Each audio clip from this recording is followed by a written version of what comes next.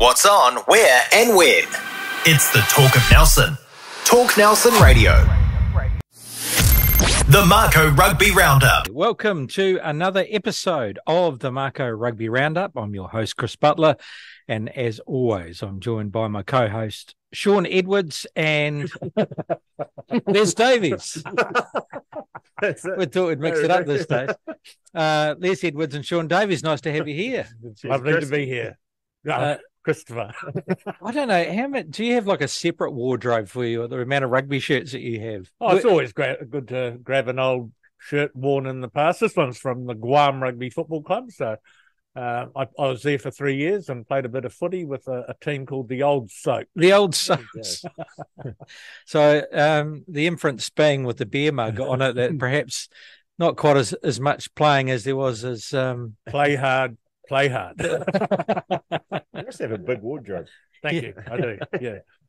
Nice to have you here, and it's our great pleasure to welcome as our special guest community rugby manager, Kahu Marfield. Nice to have you here, mate. Yeah, good to be here. I've watched 95% of the podcast. Oh, nice. Yeah, really enjoy the insights to the players. And how come we haven't had you in earlier, actually? Is there any reason we haven't had... We're getting desperate now, so you just work your way down, and here we go. So the lower your Mako number, the later you come on the show. Oh, is that right? Yeah. So number one, we're looking forward to number one. Yeah, one day. Who is Mako number one, actually? John Brooks. Oh, right. Yeah. Interesting. Okay, our venue sponsors, O'Shettigan's on Bridge Street.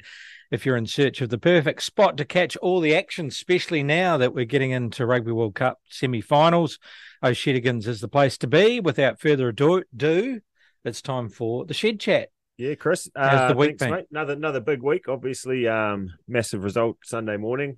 Liz was here with us, and the environment was fairly tense for the last few minutes. But wasn't it? A relief to get the job done. And contrastingly, Monday morning was not quite as busy, but we still had about 25, 30 French people predominantly in to watch the game.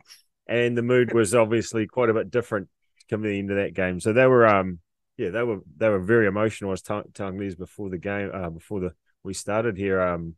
A lot of tears Monday morning, and they were genuinely convinced that this was their year. And it was all a little bit awkward to say goodbye to them after that. But I do. There was a lot of hugging and tears as they walked out of the bar. But a lot of fun, mate, and we'll go again this weekend for sure. We've got a bit of an Argentinian community here, actually, so shout out to them. And there's a table here already for them to go. Big breakfast. Exactly. Yep. There'll be you'll have to get some steak. Yeah, large steak. Yeah. No, we won't be able to feed the whole Argentinian football rugby team. But that's all right. We'll be ready to go, mate. We're pumped. All hands on deck for Saturday morning. Spot to be, O'Shettigan's on Bridge Street. Let's get into the Bunnings Warehouse NPC, and exciting time at the moment, isn't it? And we're into the final, and isn't it fantastic to see the regional provinces in the final? Taranaki versus Hawke's Bay, and did you happen to catch the quarter? No, where are we? The semis? Yeah. Semi-finals. They were a bit like the World Cup, to be honest. They were really intense and went down to the wire, and chances were taken, and Taranaki and Hawke's Bay took the spoils. So yeah, against the bigger provinces too. So most people wouldn't have probably tipped it that way, although we certainly thought Taranaki at home would be good. I think if I recall, Liz, I tipped Hawke's Bay. Yeah, I think you did. Yes. You Wellingtonians, good stuff. But 2014 is the last time two regional provinces played in the final, and that was Taranaki versus Tasman. So shades of 2014, and that's a good thing for rugby. I was just thinking during the week, the Hawke's Bay story, because it's probably not too dissimilar, although they've had a great past history. They've had a long history, the Magpies, but the fact that, they were sort of in that second division, a bit like us, and we had some great battles against them, and now they're knocking on the door of maybe taking the premiership. That's a great story, isn't it? Yeah, I think so. Yeah. Look, a good province, a really good province, and they're passionate. They attract really good rugby players. Kahu, you'd agree with that, eh? Every Oh, time 100%. you play Hawke's them. Bay, we're always our sort of battles in the second division, but, they're very similar province to us. And yeah, again, just to see them have some successes is pretty good. But I'm picking Hawke's Bay. Picking Hawke's Bay. Oh, okay. Yeah, I think I tend to agree with Kahu. There's something to be said about the momentum, and I know Taranaki are going to be tough, and they've been playing good footy, but just watching that Hawke's Bay team, and they're just starting to get used to winning and believing they can win from any spot in the game. So I think they'll get up there just to finish the fairy tale season, I think. Yeah, or chase Tia gives them a bit of X factor. I do like Taranaki at home at New Plymouth, though. I think their crowd will get behind them. I was just wondering, that home ground advantage is going to be pretty hard. Yeah, well, 2014 we went up there, and yeah, it had the original grandstand too, so that will take away 4,000 or 5,000. But they do love to get into it up there, and very parochial at the end, the left end. So yeah, they like to give it to you. So we'll be tough, and yeah, Taranaki deserve to host. But I mean, Hawke's Bay have shown that they can do it away from home. I mean, tipping up Wellington twice. Well, that's the thing, and the adversity, I think, has brought them. Obviously the dramas off the field has brought the team closer together. I think I do believe that, and they're like sort of circle the wagons and let's just do it for the boys. And not only that, I mean, for the community, because the community itself has been absolutely bombarded. It's been hammered, and it's going through a real tough time. And it's not unlike what Canterbury had to go through with the earthquake. So, sometimes when you're in that dressing room, you're saying, well, lads, we're doing this for our community, are doing it tough, and they need some joy in their lives. That's probably a motivation there, isn't it? Absolutely. All signs point to Hawke's Bay. Well, what are you thinking? Come on. Come on, Chris. Really tough. Well, under normal circumstances, I'd go for Taranaki at home, but Hawke's Bay have proven that doesn't seem to be a thing for them, and I just wondered, Taranaki have already been there before. Their defence has been amazing, Taranaki, but Hawke's Bay have got this tenacity, they've been behind and they seem to come back and be able to get the job done. And so I can't call it, actually. So maybe you just got to go for Taranaki. You got two Hawke's Bay. I'll go for Taranaki at home. Thank you, mate. Due to home ground advantage and defence. I've watched this space. Do we know what time it's been? 2 o'clock. 2 o'clock. Yeah. Saturday. That's great to have a afternoon game. Yeah. Takes it back, I think, to the glory days. I remember Carisbrook and Otago, Auckland, I think, and packed crowd, sun shining. Hopefully it's not raining. And it gives them their own space. So you've got the women, the Black Ferns playing 7 o'clock on Saturday night against France. So yeah, it's great. Good day out. It's a great day out. Absolutely. And the ground's a good ground when it's sunny. I mean, you can't do it these days, but I saw this footage last night of Waikato winning the Shield against Auckland, a young side. They were a second division side at the time, and the crowds all came onto the sideline. In fact, they come up to the goal line and just waiting for the final whistle, and they all just absolutely, and the players couldn't even get it off the pitch. They were just stuck with getting lifted in the air and given beers to drink while they carried off the field. So a bit of a different environment these days. All right, Rugby World Cup, and geez, what a weekend that was. I mean, we knew it was going to be big, but, I don't think we realised just how big. And so let's go through them. First of all, Argentina versus Wales. Well, there's no way I picked this. I thought Wales were in good form, and I thought the start of the game that they looked like that, but Argentina showed some tenacity and tipping them up in the end, 29-17. So thoughts on the game? Yeah, kicked away in the end a little bit there. I think, the Welsh will be probably a bit frustrated. They probably should have been able to hold that game. Like you say, that first 20, 30 minutes of that game, they were in full control. And, Argentina were looking just to hang on. But once they get their momentum up, they're pretty hard to stop. And, momentum and energy and a couple of calls went their way and they weren't looking back. Wales just couldn't stick with them in the end. Yeah.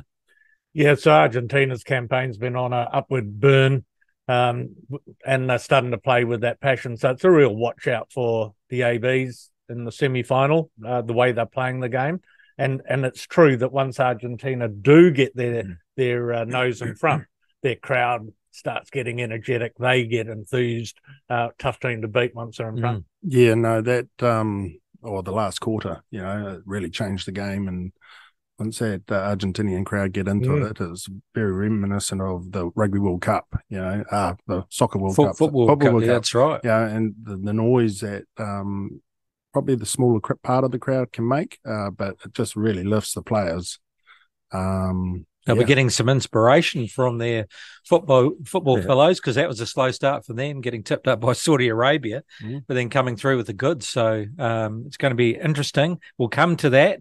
We'll leave New Zealand Ireland till last, but England 30, Fiji 24.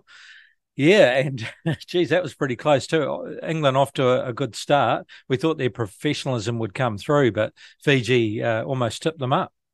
Yeah, I think that's well, it sort of played out the way I think most of us sort of thought it would. It would be a close game, and Fiji, with their energy and momentum, kept them right in it with a bit of fighting spirit. But yeah, England managed to hang on right to the last few minutes and kick their way to victory. But yeah, probably more points than I thought there would have been in that game. But I don't know what your thoughts are on this English team, whether or not they can do anything to South Africa. But they're quite happy to be in what you'd maybe call the easier side of the quarterfinals, and now they're one win away from a World Cup final. Isn't that interesting? Because they were really written off before the tournament, weren't they?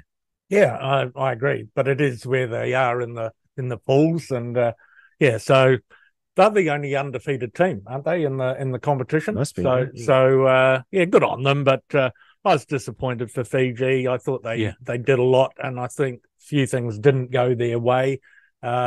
Certainly the end of the game was very strange. They should have got a penalty there, but not to be. Did you happen to catch the... Yeah, I did, or the end of it actually. Yeah. But yeah, like England know how to play finals footy, and that ultimately is what they bank on. So, they drop goals, penalties, a couple of tries there. So, they've gone under the radar a bit. I think the other Six Nations teams have been right at the top of the ladder, and they've just sort of eased their way into it, but they'll be happy where they are. And, you could say it's the easier of the quarterfinals, but still Fiji, amazing campaign, and the belief and the players, it was great to watch. Yeah. And a gigantic quarterfinal, South Africa and France. What a game that was. Great start by France. And it was really probably just the attrition of the forwards. It was just an absolute forwards battle, wasn't it? So what were your thoughts on that game? Oh, that similar to the All Blacks game, that you could put that as a final. And just the flair of both teams in different ways. Dupont, I was amazed watching him. You can see why he's the best player in the world. Broken cheek, but his speed and his decision-making, it was just amazing to watch. But again, full credit to South Africa. They took their opportunities and ground it out, and backed themselves in the last 3 or 4 minutes as well. So, massive. Yeah, obviously for the hosts, it'll be completely gutting, and maybe for the tournament organisers not to have the hosts in the semis or the finals, but that was always on the cards with the structure of the pools and stuff like that. So, no, full credit to South Africa. Yeah. Thoughts? An amazing game of rugby. Carl Tanana commented during the first half. This very much reminded him of Super Rugby in the way that the attack was all at the forefront. But then, you tipped that South Africa's defence would perhaps get them the win. And I thought that was a great move, bringing on Andre Pollard and Faf du Plessis. At the end, because the little halfbacks defence was outrageously good in those closing stages, as was it across the line. Yeah. Yeah. My thoughts was just that the interesting part was South Africa sort of showed that they were willing in that second half to not take the 3 points and persevere for the 7. And obviously once they got there, the result, won by 1 point. So and probably the best player on the park scoring it. Yeah. You know? And I mean that'll be interesting and whether or not they the stars align and we can get into a final with them or not, but I think they'll play that style all the way through, and they won't necessarily just take the 3 points because they're on offer if they think they can get 7. I think the thing that struck me with, and we'll talk about New Zealand Ireland now, is the fact that both France and Ireland towards the end didn't have any answers. I felt maybe France tired a little bit. They started off with an absolute hiss and a roar, and I thought this is going to be a walkover, but it was just when, as you say, South Africa kept in the game. But as the game grew, they grew in confidence, and they certainly, Foster's talked about defence a lot, especially with Shane Christie, making sure we got strong defence, and that showed with South Africa as well. No matter what France tried to do, and in our game against Ireland, no matter what they tried to throw at us, they couldn't find a way through. So defence wins World Cups, and that was whole true. So, thoughts on our game, gentlemen? I think you summed it up, Chris. Yeah. Defence won that game. Yeah, all of the effort leading into it all came down to those last 37 phases, and the discipline shown by the All Blacks was immense. Yeah, and I think I seen one of the headlines was pre-match. The focus from the guys. I mean they're always on, but some of these games you just know, or you just feel like they're gonna click, and right from the start, the boys were on. It was always going to be a massive challenge, and to come out on the right side of one's always a bonus. Yeah, obviously the intensity of the build-up and the past losses, galvanised the All Blacks, and you could see it in just the way they were during the whole week. Aaron Smith spoke later on in the week, but you could just tell they were up for it, and I was pretty confident we're going to win. But test match footy again, little moments, tries like the Richie breakthrough to Will Jordan, all of those sort of things, and then the ability ultimately to hold out for 4 minutes, 37 phases is testament to the self-belief within that group, or within that team. Again, it was amazing. It's like Israel Dag said, we did everything we could to throw the game away. And 2 yellow cards. 2 yellow cards. I mean, the Aaron Smith one was, that was a bit of a hard call, wasn't it? But it's 40 minutes, isn't it? It's 40 minutes playing with 14 men. Yeah, it is. And, and we still, on the odd occasion, we did this thing where, I remember Geordie Barrett, I mean, he miscued it, but he tried to kick it and it went straight to an Ireland winger. We still at times do these silly things. And I heard an 85-year-old woman saying she was over the moon. But if I see that Aaron Smith, I'm going to give him a smack on the bum for kicking it straight back to them. 100%. That's the old school. Don't kick it. Run it type thing. But I was saying before that there must be some stats around about defensive penalties when you're trying to shut out the game, because South Africa did the exact same thing, kicked it and then back their defense. But it is risky. Yeah. But, that if everyone buys into it, that's the thing, is that they fully knew what they were doing and it worked.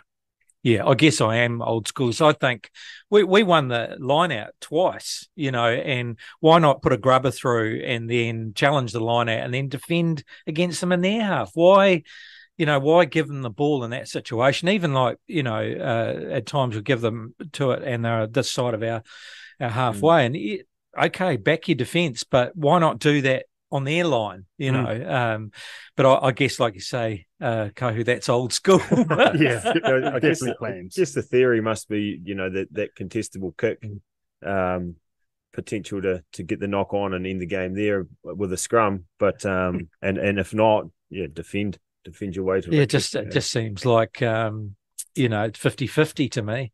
But anyway, hey mate, I want to give a shout out to whoever, and we do know they've got an amazing strength and conditioning unit, but the fitness meant that for that period of time, they weren't so tired that they were able to maintain their discipline, stay behind the hindmost foot, not go diving in with hands into the rucks when, a penalty could have been given away. The fitness at that end was remarkable. Unbelievable, but also tactical substitutions. Dalton Papali'i, you take off your captain, Sam Cane, who I thought was the player of the match, to be honest. I thought he was amazing. But to do that and take your captain off, that's a high level of trust there within that team. And, he was absolutely gassed at that end of that 10 minutes he was on there for. But again, it just shows the trust within the team. Yeah, that's right. Yeah, everyone, both sides, I think, were sort of, absolutely walking or dragging themselves off the pitch. They were absolutely exhausted by the end of it. I think Ireland, that's what happened to them. They were bashing up, but they just run out of energy. And France, to me, was the same. So let's talk about this, South Africa versus England. Picks, gentlemen, what do we think? I think South Africa are probably clear favourites based on form and how things have been going. But I'd imagine the English will try and keep it into a bit of an arm wrestle and try and kick their way to victory. I'd imagine the challenge will be trying to maintain some discipline and keep those South African forwards away from any rolling balls close to the line, because I don't think England have it in them to chase down a lead if South Africa get away on them. My tip would be South African forwards and defence to just be too strong. I concur. I think South Africa, and this is probably the one where you might get a 13+ result. England will try very hard for 50 minutes to stay in touch, but I think South Africa have too much power. Yeah, I haven't seen the starting lineups, which is quite interesting because South Africa do change a lot, and who they have at 10, who they have at 9 is always interesting. And do they stack their bench with the big bomb squad? Leaning towards South Africa, but again, winning rugby is not necessarily fancy rugby. Going up in threes, no doubt there'll be a drop goal and there'll be penalties. So it's how close they can stay within. South Africa might determine it. Mm. Oh, look, I agree. I think South Africa have got the experience to do it, but interesting, this England team, isn't it? Just quietly doing their business, and I actually thought their forwards played quite well. So who knows? And they may do it with the boot. But okay, New Zealand versus Argentina. The lineup's out, not much of a change. Whitelock gets a start. Brodie Retallick, that's just rotating the old boys, really. And Mark Tillier comes back on the wing, which we expected. Yeah, and Tokiyahu at reserve hooker. That was quite interesting for me. I thought Coles showed a lot of character in the leading up to that semi-final and coming on and doing really good work. And he's got a lot of hurt from previous experience. So I was a bit surprised with that change. That's all. Yeah, I'm the same. I mean, obviously Cam Roygaard's obviously done. Well, not done something, but tactically they're obviously seeing maybe a bit more defence around the Finlay Christie option, and so he maintains that spot. He did, yeah, and Dane Coles probably a little bit frustrated, but same thing, I guess. He probably will be back if we go another week deeper.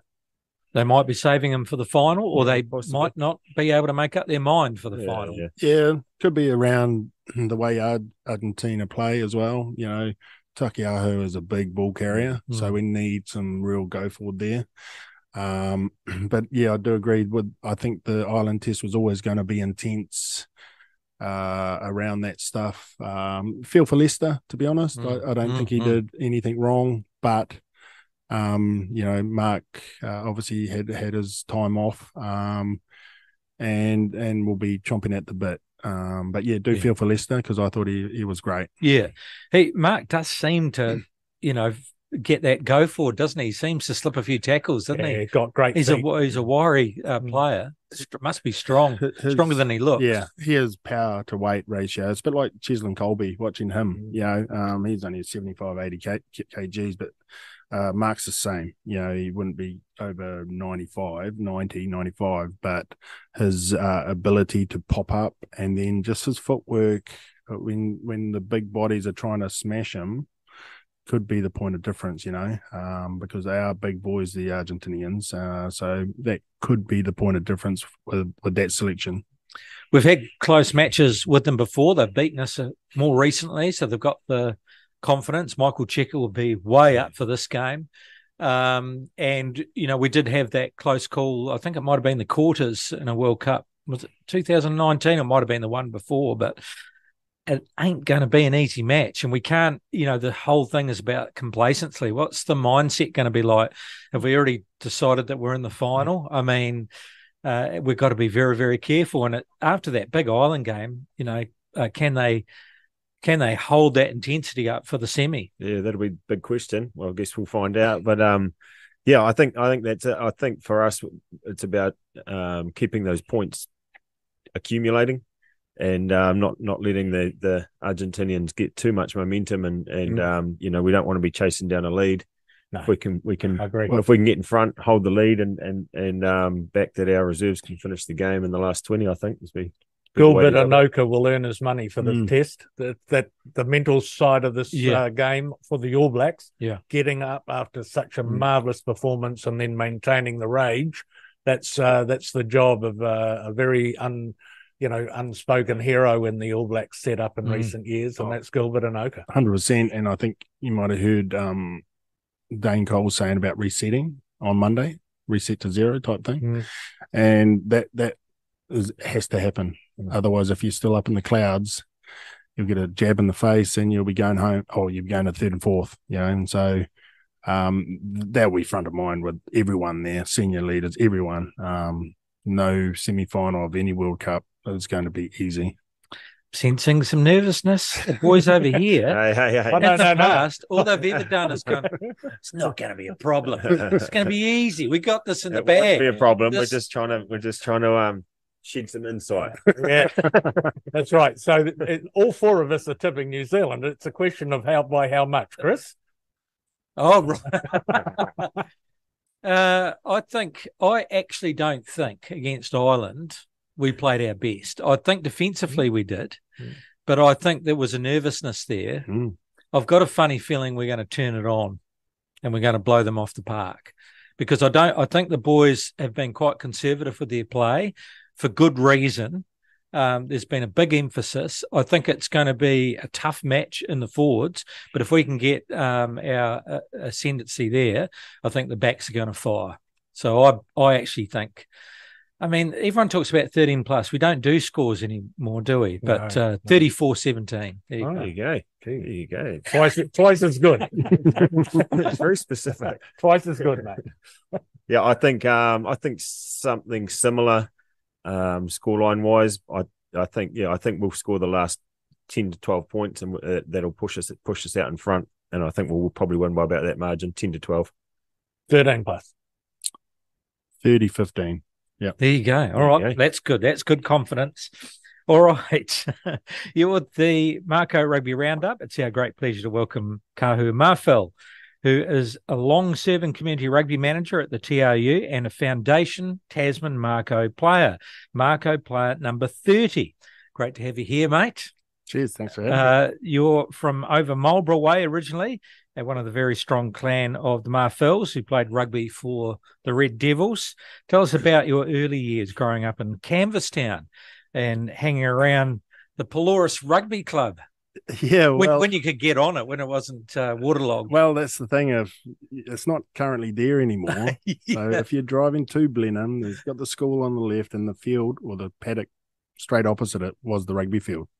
So in a massive flood, it would be right underwater. Yeah, that's right. But Canvastown, I love my time there. We were about 1.5k down the road. But you get on your BMX and you chuck a bag and ball in the bag and pedal up to the park and kick around. It was quite a. I was thinking about that this morning. It was an iconic ground for the seniors to play at.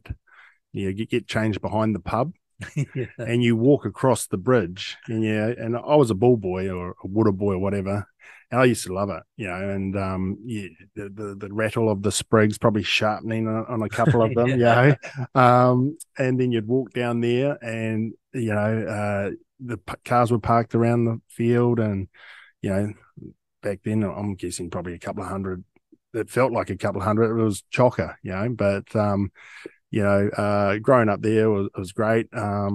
It's funny. I was like the water, like I'd go and fill up the water bottles in the river. Run down under the bridge, fill them up. Nowadays, there's probably Didimo or slime, so you probably can't do that. But it was quite an intimidating venue. It was called the Boar's Nest. So there's some iconic names of Pelorus like the Bryants, etc., Wallaces. I used to love it. A few dust ups here and there. I remember when my uncle would play for Redwood Town way back in the day. And they came out and they were stacked full of Red Devils. Redwood were, and Johnny Mack was the hooker, and 2, 4, 9, 8, 7 sheep shit was the call, because we had to move the sheep off the. Oh yes, that's right. There was always sheep on it. Yeah. Right. So it was our sheep, so we'd move them off, and there'd be sheep dung everywhere. So, loved it. Yeah. So what year did you come over to Nelson to board at Nelson College, and how much did you enjoy those rugby years? 1997. That was my sixth form, or year 12 nowadays. I was Rye Valley area school, catch the bus out to school type thing. But 97 came over to NC, and 2 years there, and I loved it. I was a boarder at Fowl House, but it really opened up my eyes, coming from little old Campbellstown. But living with your mates, playing rugby, all of that sort of time at college, I loved. That was some of the best years and some of the best memories, because at the time you didn't really appreciate what mum and dad did. One boarding and 2 trips. We went. I turned up in 96, and 3 months later I was in Paris and Italy, a Piacenza with an under-16 rugby team. Wow. And Salvi Gargiulio sorted it all out, principal at the time. And here I am, little old Campbellstown to Eiffel Tower. Yeah. And I'm like going, oh, this is good. And trips we had another first 15 trip to the Gold Coast, in the July school holidays. And I'm thinking, this is Christmas. And so, that I love my time in the first 15 and Nelson College. Schooling wise, and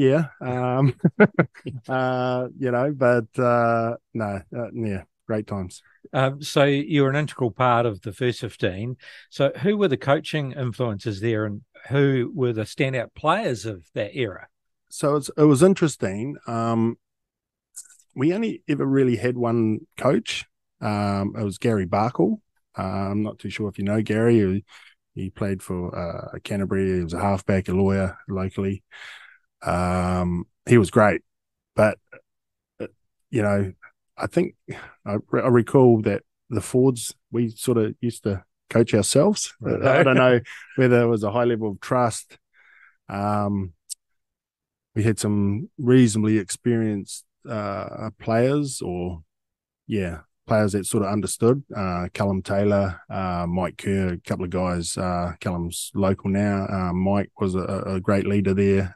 Nikolai Anderson. So there's some names there that no one will know, but when you were back then, they were the legends of the school, and so in and around that time, Ross Soper, James King, So Soaps, he made New Zealand schools in '97. Kingy, went on to play for Wellington. Taranaki. So it was there's some good players. We didn't really have the Miles Toyota Cup back then, so it was. You played senior quad. You had quad. Always had quad. One quad twice. So that was good. Oh, you did win. Yeah. If you're doing that, that's a good song. Yeah. No. Sorry, Quinn. Sorry, Quinny. You didn't win, but we had quad, and that was massive because we hadn't won it for 20 odd years. Yeah. Right.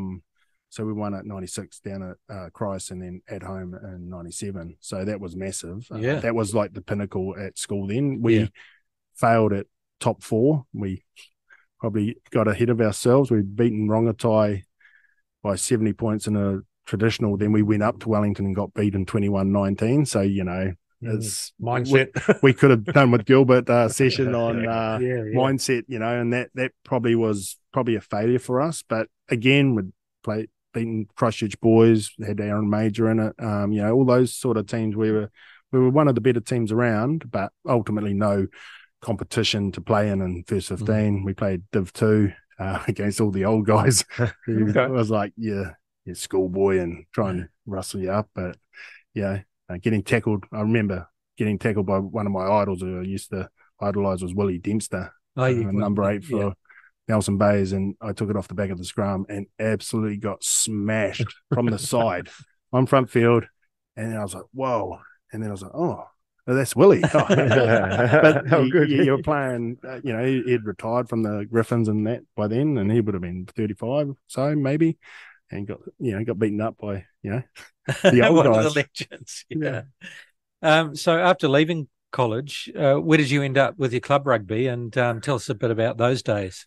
Oh, club. I left the college, and actually this is maybe a little bit controversial, but I went to Nelson club. Dave Fisher basically is as a local coach here, and he shoulder tapped me and got me there. And played for 3 or 4 years there, and we managed to get a championship. And then I went down to Christchurch to try and be a Canterbury player for 1 year club. And it was around the Crusader stuff, but didn't really fit down there. So I came back, and at the time, the personnel had changed, and there was a few things there. So I actually played a lot of my rep footy with Briggsy, Terry Whitecliffe, all those, Cullum and all those, and they were at Marist. So I went to the dark side. Or the green side. The green side, the evergreens, the best side. So I still have a few Nelson old boys that give me the look, but hey, you make the decisions when you're young and you go with it. But then had great times with Marist, and managed to get a couple of wins along the way, and as you do, you celebrate those wins with the lads. But I thoroughly enjoyed my time with Marist, and still got lifelong mates with there, and still enjoy watching club rugby. Full stop. But people say what club you are. I'd say Marist. Well, that's good. I mean, these guys are right here, aren't they? Really? You can tell me after. I was going to take off my top like Q-Mac did, and have a central one on, but no, I've got to stay neutral when in work hours, and because I still coach. Right. I coach Marist, my boys, my daughter plays there, so my wife basically runs the junior club. So, Tracy and Kahu are an integral part of the Marist Club. I remember when I joined in 2011 at Tasman Rugby Union, you were still having a crack at club rugby, and he'd lie down on the floor at work and try and get his bones back into place. That was, I think, your last year, wasn't it, of senior rugby? That was 2011, and we managed to win the championship there, but I think went to 2 trainings that year. The coach at the time, Mike Fraser, allowed me to do that, I suppose. Seeing that I could be some benefit to the team, played a few games towards the end, but blew my back out. So then I got sciatic problems ever since. So good career though, in with various rep sides, including the Nelson Bay Griffins, which you were selected for in 1997. And a team that you went on to represent 86 times, up to 2005 when the Tasman Rugby was formed in 2006. So back in those days, players weren't rushed into the starting lineup, were they? You basically learned your craft at training and on the bench. So how awesome was it to be part of a provincial team like that at 18 years of age? Yeah, it was pretty buzzy, to be honest.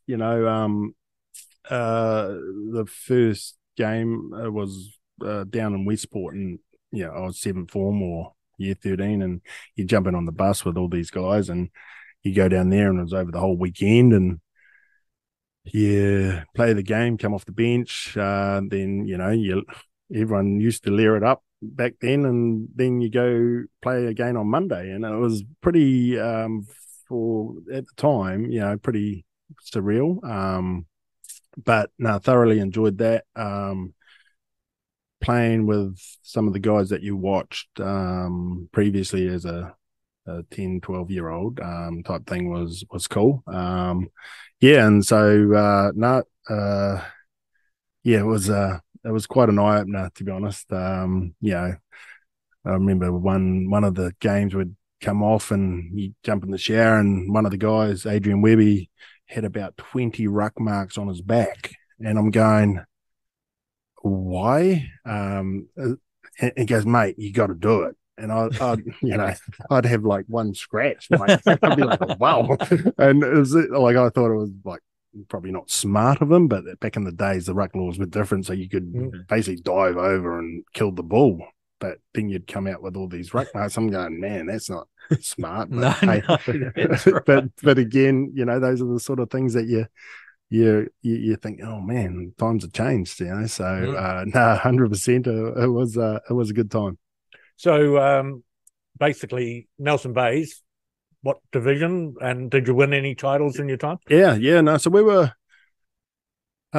second division.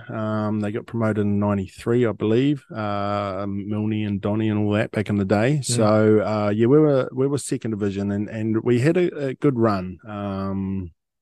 From 98, 99 onwards, we managed to win the second division in 99 here on the park.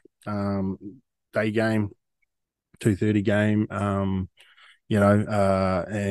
then from then on, we were sort of finalists for the next 2 or 3 years. Hawke's Bay were the dominant team through 2000s. I think they went 3 years undefeated type thing, and so we always came up against them. But in 2004, we managed to tip them again in the final back here. Again, under a good battle, and comes right down to the wire, and it's very similar games like crowd charged the ground and all that sort of stuff. But it was always good battles there. You had Bay of Plenty in there as well. Clayton McMillan was playing for Bay, and all those sort of guys still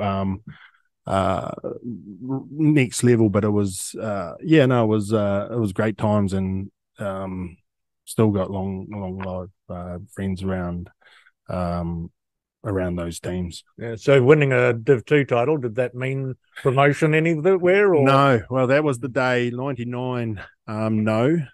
2004, you had to challenge the bottom place first division team, which was Northland at the time. So because we won, we got to host the promotion relegation, and no promotion relegation team had ever won. And it just showed the level of distance between Division 1, Division 2. Around, they were full-time, basically pros. They had Julian Huxford, who played for Super Rugby team. He was their first 5. And they came down, and we were close. Again, turning points, we had a 5-metre scrum, got free kicked against us, attacking, and then they kick it down 90 metres and get a line out, and we lose the line out. They score a try, game over. So it was quite a big thing, but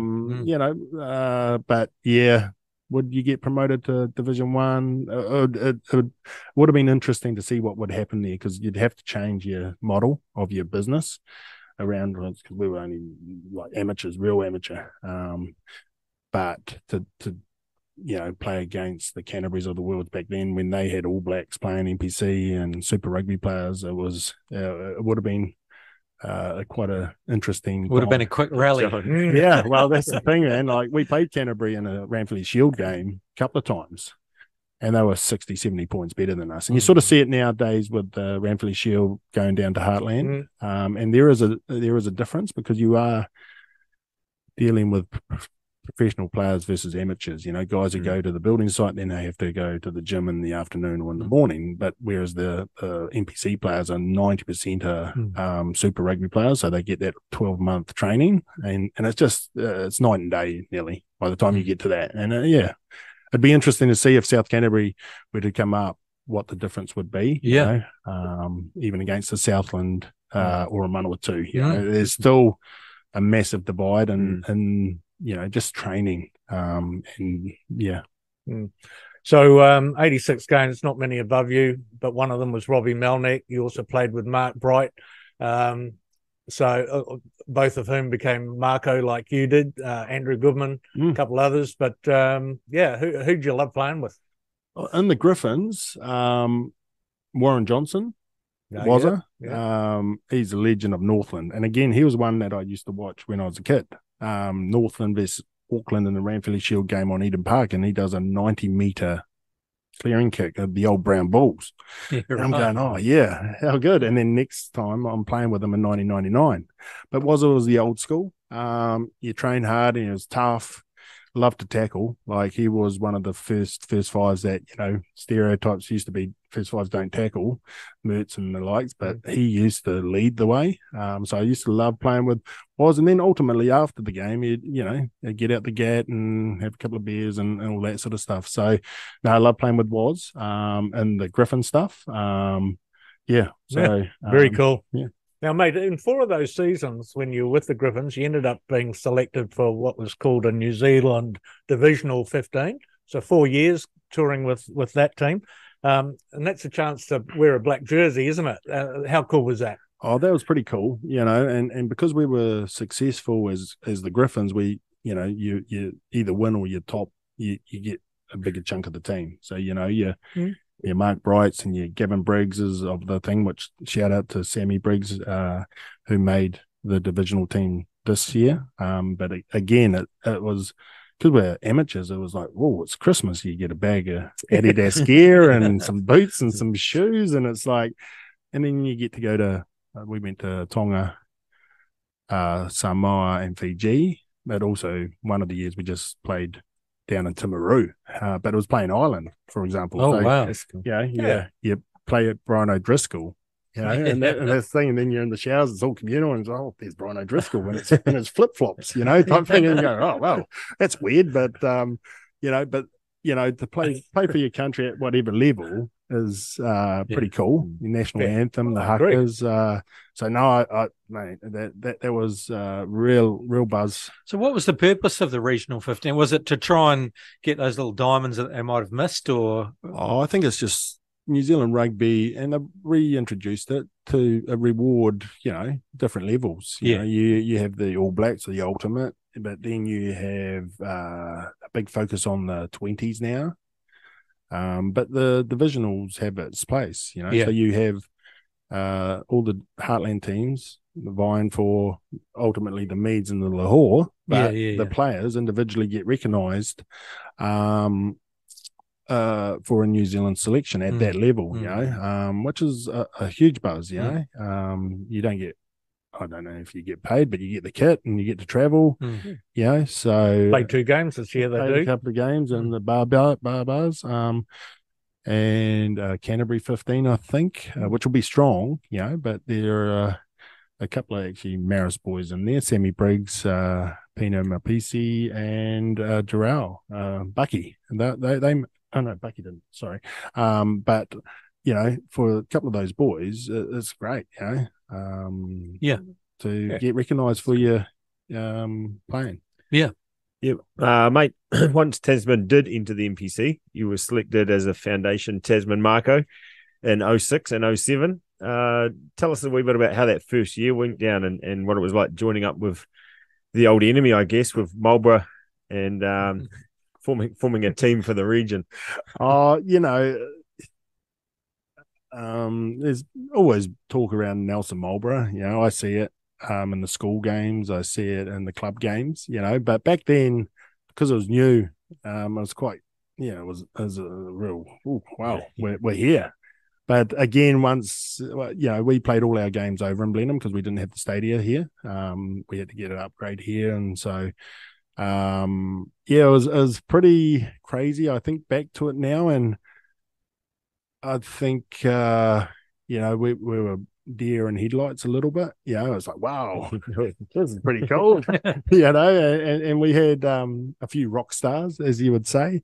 So yeah, no, it was good. And the Marlborough boys, because you played against each other, you battle each other, you might have a punch up with each other, but then next thing you have a beer with each other after the game. And so, for example, Mark Stewart or Bull Stewart, Braden's dad, he was one of the foundation members. He was from Ploris and from Marlborough, but how cool then to go and play with him, Tristan Moran and a few others. It was real cool. No, it's good. Yeah. Any of those early matches stand out to you? Anything? Oh, because we didn't have too many wins back then, so yeah. But the standouts probably again the deer in the headlight thing is playing at Eden Park against Auckland. It's like, wow, they pumped us by 40. But it was pretty cool to play there. Same with the Cake Tin in the Mako jersey, So I think we got Northland and Manawatu as one of a couple of wins, But even that North Harbour game, the first game, I remember after the game, the fireworks up the back of the number 6 is like, holy heck, they got fireworks. And so it's like, it was pretty, there's lots of great memories, but not too many wins, but, great times off. And that, needed to, be looked at, but refined. Yeah, it's awesome. There were some players that went on to become Mako legends, I guess you'd say, with likes of Robbie Melnick, Alex Ainley, and Goody. You mentioned a few guys. What are some of the other players that you ran around with that impressed you on the park? Oh, I was thinking about that. One guy that was so underrated but probably didn't reach his potential was Aaron Kimura. Those back in the day would recall. He was a Southland guy, came up, played for Southland when he was 18, and that was when Southland were in the first division. But he had so much talent, and it was just some of the stuff he could do on the field, unbelievable. So, you had the likes of that, Timmy Taylor, first five, but the Mark Brights of the world and Alex Ainley, Robbie Melnick, the founding guys that, Goody. It was just cool, just cool to play with the guys that you battled against on Saturday in club rugby and then go and play NPC with them, In the early 2000s, you were employed by Nelson Bays as a rugby development officer. And so it was a small team in those days. So who employed you and who did you work alongside? Yeah, well, that was, I was ultimately trying to be a rugby player, but, Peter Barra, Nelson Bays CEO, and Wayne Love, actually, who was the Nelson Bays RDO at the time, but was doing a bit of coaching as well. They hit me up, and I would have been 21, Oh, but wow. it was really around they were delivering at schools and all that sort of stuff. So they needed someone who was probably current in the playing. So I'd play Griffins, kids and all that sort of stuff. See you go out and deliver all that sort of stuff. So it was cool. But Peter and Lovey gave me an opportunity. And sort of that's where it all started. So was it just mainly you in that role, or did you work with some others? Or mainly me. I was delivering a lot of delivery. Yeah. So you'd be at a school from 9 till 3, just delivering skills and drills and just having fun. Type thing. But that can be quite draining. So I do feel for the teachers who have to do that every day. Yeah. Because like rugby season's rugby season, and I think it was like a 8-month contract. So you'd do it then, and then you'd have summer off type thing. But to do day by day, every day of the year, I was like, whoa, mad respect to the teachers out there because, you lose your voice. You got to keep high energy all the time because you can't just come in and go, oh, right, there's the ball. away you go. You got to keep your energy high, and so it was good, but it allowed me to still train and all that sort of stuff. So it was on the grass, delivering, great. So that kind of, I guess, morphed into, in a way, your current role, because presumably through that work that you did do, there was a lot of connections with clubs and schools and relationships. Yeah, so at the start, I was mainly delivering on the grass, the schools. Then that morphed into coaches and rep teams and stuff like that. So that connection, I still have connections with club people from way back at the start, and some hearty club volunteers out there that were back then, in the early 2000s. So more as it progressed, became probably less grass and more office and delivery stuff around compliance and stuff like that. And so, I still today love going out there and coaching or running a tournament. I ran a couple of tournaments last term, and to see the joy on the kid's face is amazing, and you have some winners, you have some losers, but ultimately they're all out there having fun. And so, I miss that part of it. We are probably a bit more in the office space, but still being able to connect with the clubs, trying to help the clubs, yeah.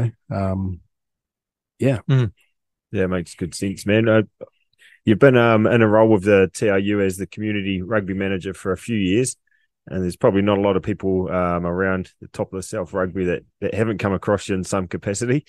In that role, can you just talk us through what your focus is during the community rugby season, focus for the community?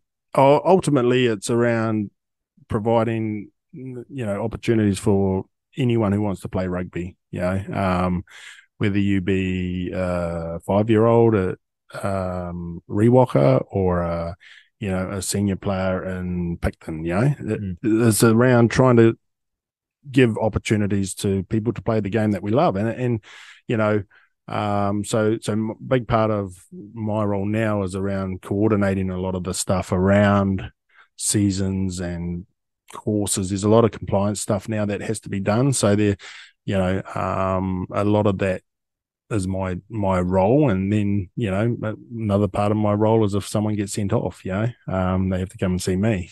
Or I have to sort them out to go and see 2 or 3 panel, So that's part of the game. And unfortunately that is what it is. But, a lot of it is around just setting up things and then running things, and then hopefully everyone who's participating has an enjoyable time within that, And within your role now, have you got a bit of a support team that work alongside you, and what kind of? Yeah, so we have a community team as such, but you look at the union as a whole. I think we're a team as a whole, and the Mako are part of that team with the community, because we need them to connect with the kids to then want to play rugby, to then want to go to a club. So we have game development officers. We're currently on the look for one in Nelson, so watch this space. Apply to Co. Or apply to me.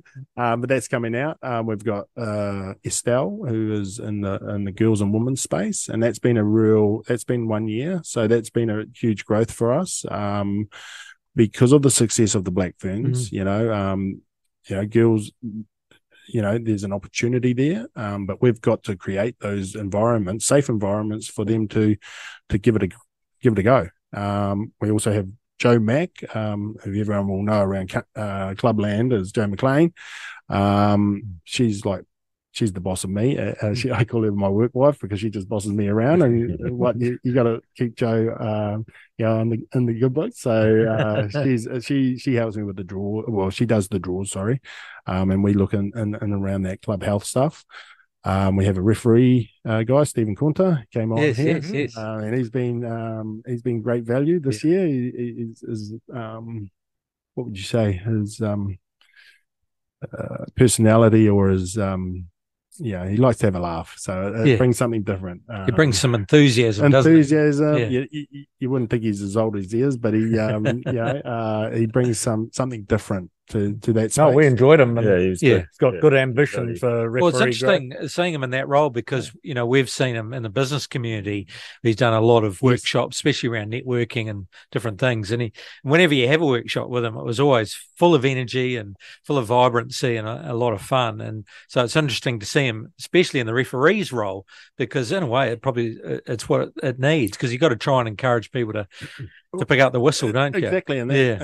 And that was a question he asked the other day. Why would referees referee? Yeah. And that's the whole thing, is it's a part of belonging to the game. You might not have played, or you might have been a past player, but ultimately you can't have a game without the referees. So that's SC's big focus, and he's doing a great job. And then we have QMac, Quinton McDonald, who you had on here. He's over in Blenheim. So again, his role's part community then play, whether he's retiring or not, I'm not sure this year, but who knows where that goes. But we still have some deliverers in the school space, activators. So we have some female activations, and then we have some some of the emerging Makos going out to deliver as well to the schools, ultimately to try and engage. So it's a big system, isn't it?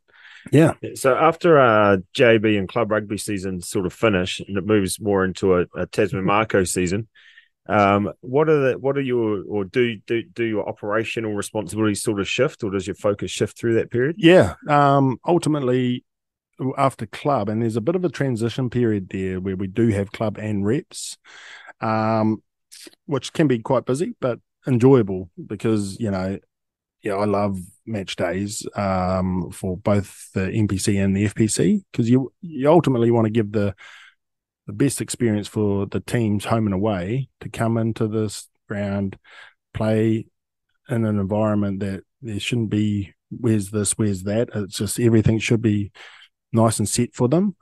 So that's a big part of my role and the community role. In that transition period, match operations around games, and might not necessarily be here at Trafalgar or Lansdowne. It might be Murchison, the Griffins, the Red Devils played down there for a couple of games. So making sure that the fields, the people that need to be in place are in place for the players, but also for the spectators, because we don't have a game without the crowd, and putting in a good environment for the adults and the kids, so I love match day, and I get a real buzz out of seeing the boys and girls go out there and play well and then win, and then the crowd reaction to that, and getting the kids on the field to sign or have a photo with the boys and girls, it's a buzz.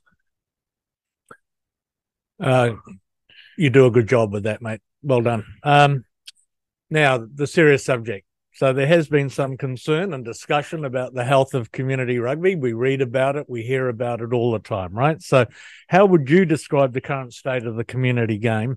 How do your numbers look for regarding participation at juniors and seniors, and for males and females? Pretty big question, I know, but you'll have the answer. Thanks, mate.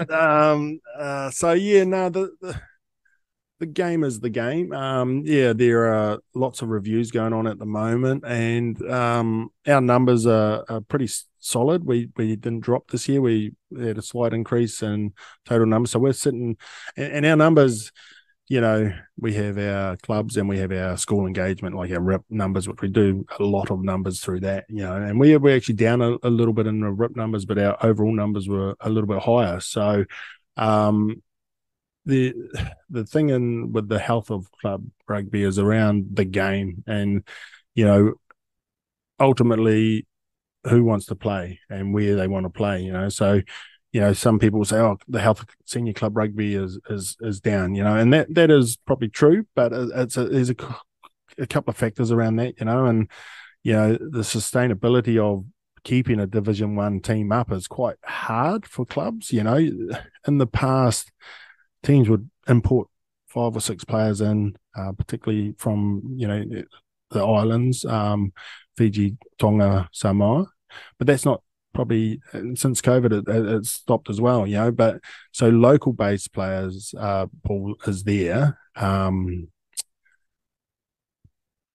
the real demand on the Division 1 player is quite high. If you're an average Joe rugby player and you just want to go and play rugby, you don't want to go near Division 1. It's highly competitive. There's aspirational players wanting to be future Mako, et cetera, et cetera. So there's a cap in that one.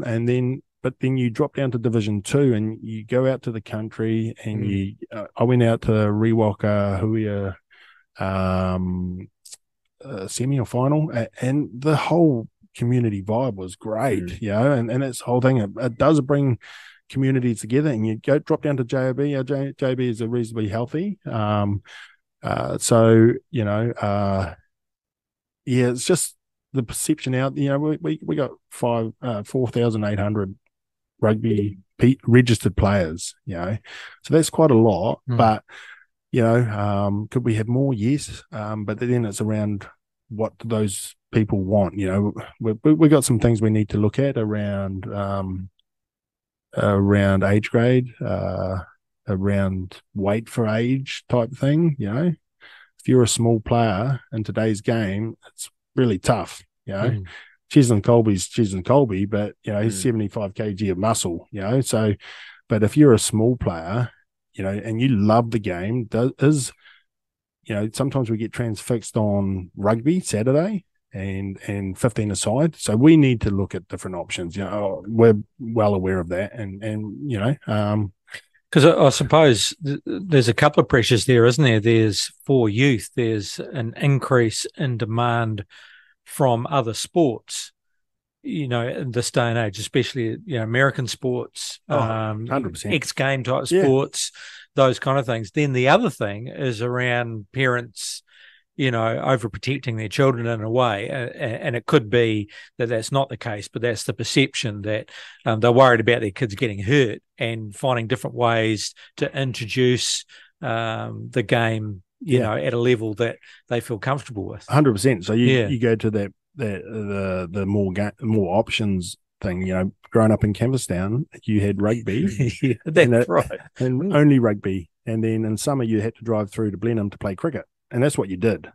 But nowadays I see it in my own family. Basketball, that's huge, and it's centralized, it's easy, it's indoors, it's warm, it's quick, it's an easy game to watch, and probably rules wise it's easy, but then you go to rugby and then there's rules changed every year, and rightly so for some of them, and you talk around the protective parents. I understand that, and that's what I was saying about if you're 45 kg 14-year-old playing a 90 kg 14-year-old, as a parent, you will have concerns, and then so it's some of it's around mindset of that player, but it's also the mindset of the 90 kg player. We can all be a hero, smash through and score 5 or 6 tries, but really the stats will show that you probably won't be an All Black. People will catch up to you in the next 2 or 3 years, and you'll get overtaken. But this is the current situation that we're in, and we've got to adapt real quick around that. How can you adapt? What do you think we could do to make the game more palatable for those parents of the smaller child? Is it changing the type of game we play? Is flag rugby a real good option? Sevens a real good option? Anything to reduce the contact? Well, I see flag footballs in the Olympics now. Based on gridiron. Based on gridiron. So non-contact is probably going to be a market for certain groups. So yes, and what time, and that's sort of where we as a code need to look. We predominantly go March through to August, and then reps in August, September, October. We're not going to encroach into December, November, but sevens is an option, and I think potentially the taking away of the national sevens has been detrimental to that part of the game, because we've got club sevens next weekend, but if we had our national sevens, we'd do 2 of them, which would lead into rep, and then you'd have a pathway for those sevens. So, you got sevens, you got rip, which we do a big push on the juniors in term 1, but then we sort of just do tournaments after that, and we don't do anything in the teenage age. So that's an option that we're looking at. And what about the old buggers? Then the golden oldies is the other one, So there are pockets of golden oldies. We don't have a president's grade as such. I'd love to say that we could have a president's grade, so excuse me, 35 pluses could play in that. It would not even, maybe I see masters now, it might be only 28, but it's for the older person who still wants to play. Because weren't we talking about some sort of ripper-type rugby? Yeah. There was a conversation amongst the clubs about introducing tag rugby. It didn't get off the ground this year. It's something that's got to continue being discussed and finding the right window and finding the right support for it. So, yeah, I see that as a real good option. Because it kind of brings your seniors back into the club environment, doesn't it? Absolutely. I mean, I'm playing around with walking football at the moment, and, there's 60, 70-year-olds playing that game. We're all getting back into the game with injuries and everything, but there's great camaraderie, there's fundraising, and it is a separate club. It's not part of individual clubs, but potentially that's an option to get your seniors back into club rugby, which is really a support base, and often the guys that will help behind the bar or help do the fields or maybe help out with junior football. So, having those non-contact type options would, I feel, bring a lot more people back into the game. Definitely, you're not going to be a fan of rugby, and that's ultimately, the national game. Everyone's passionate about the All Blacks and passionate about the Mako and around their club. And then so given that option to play something different, whether the bodies would handle it, that's the thing, and the competitive nature always. But we do need to look at that.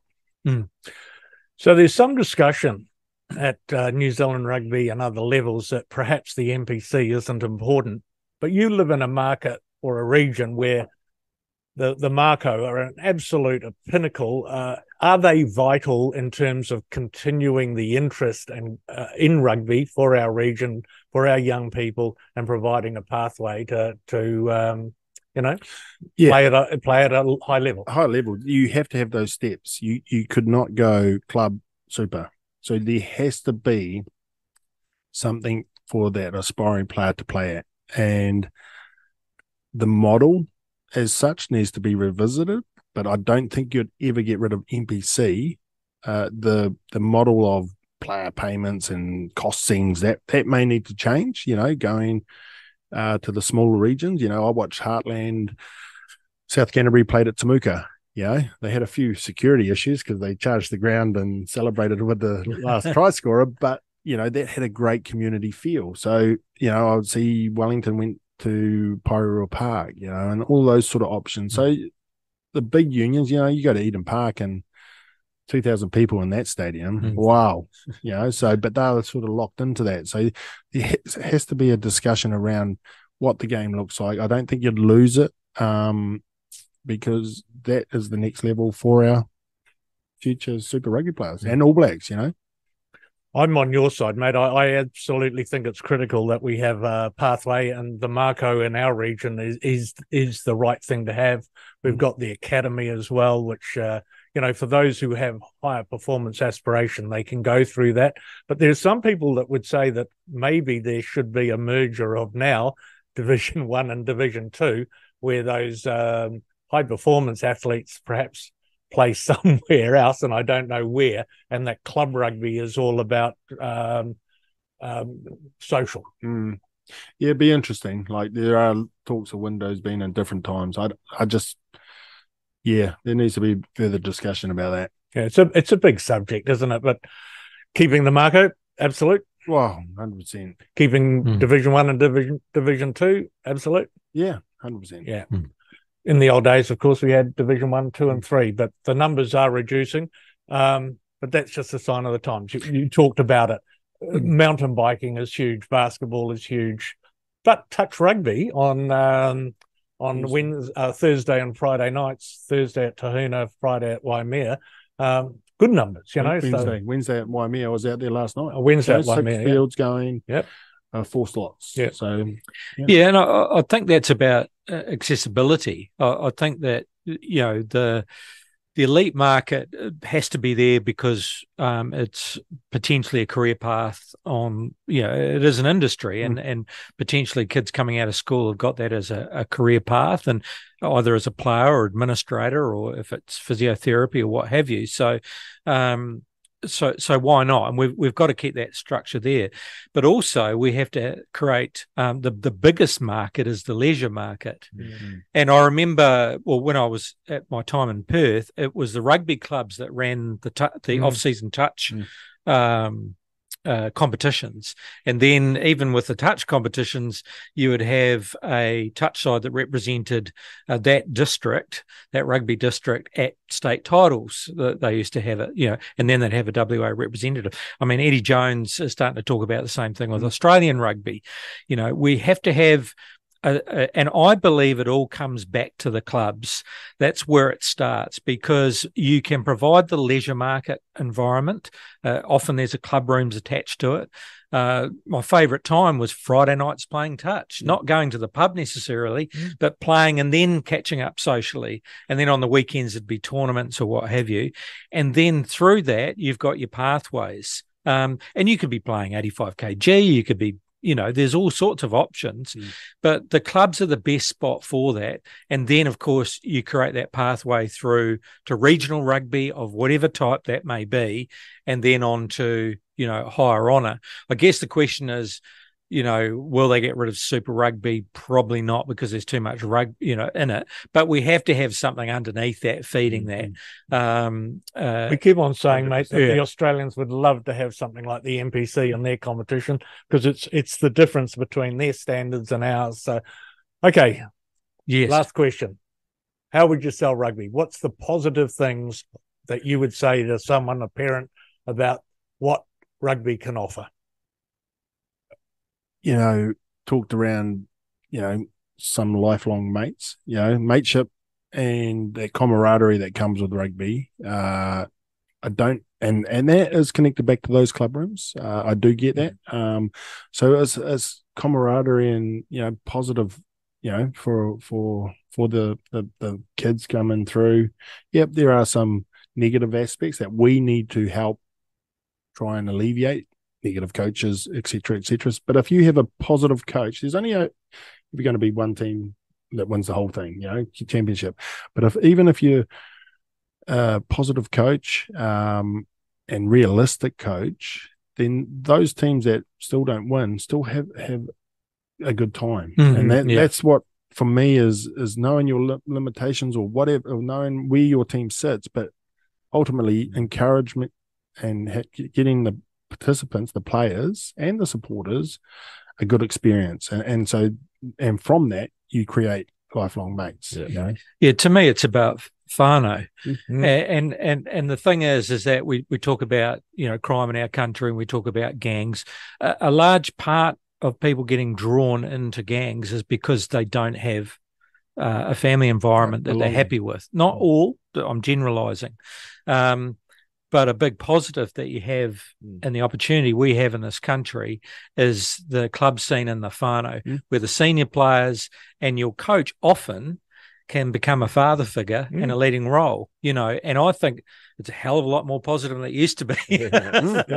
There were some hard guys back in those days, but I think that we have evolved as a human race over time.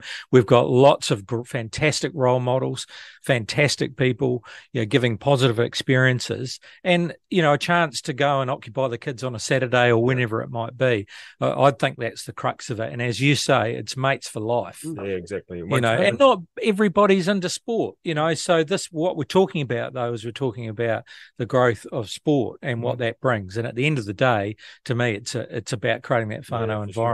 Like I think we're all the same. Once you've been part of a club or played for a club for a while, 10 years later, you're still claiming to be part of that club. Yeah, absolutely. And that's sort of what the offer is there. And it's probably rugby is a bigger draw card in that sense than probably most other sports, to be fair. Yeah, it's all about connectivity, connections with people, with whānau.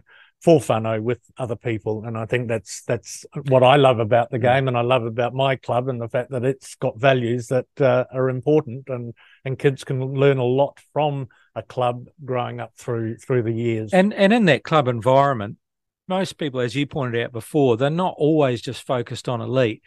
If they go and have a game at C grade and enjoy themselves, and then go and grab something to eat, shower up, and then watch the main game, that in itself is a great day out, isn't it? So yeah, I was thinking the other day, if I wasn't doing rugby on a Saturday, what else would I be doing? Yeah. You know? Yeah. And that's a big part of it is that's what you know you love, and so you know you'd be doing the weeding and the gardens, and I'd have pristine gardens, but no, that's not fun, you know. Yeah. Saturday's a rugby day. Very good. All right, Kahu, look, really appreciate you coming in, and it's great insight into the challenges you got with the community game and where it's all evolving. And you've been at the coalface for quite a while now, haven't you? So you got a pretty good picture, and lots of great relationships with a lot of people. So we really appreciate you taking time out to come and have a chat to us. Thanks for having me. It's been a pleasure. All right, lads. Huge weekend, isn't it? It's going to be mate. Another marathon. Starting to build already. Yeah. It will be, man. Oh, yeah. Saturday morning, aren't we? 8 o'clock, and then we'll go again Sunday morning. 8 o'clock. I think those 8 o'clock games are absolutely wonderful time. It's terrific to be able to get up and be energized, and then watch, and then celebrate. And we will be celebrating after Saturday at 10 a.m. Good stuff. Nice positive note to end on. Thank you very much, gentlemen. Thank you to our listeners, and we'll talk to you again next week. The Mako Rugby Roundup. What's on, where and when. It's the Talk of Nelson. Talk Nelson Radio.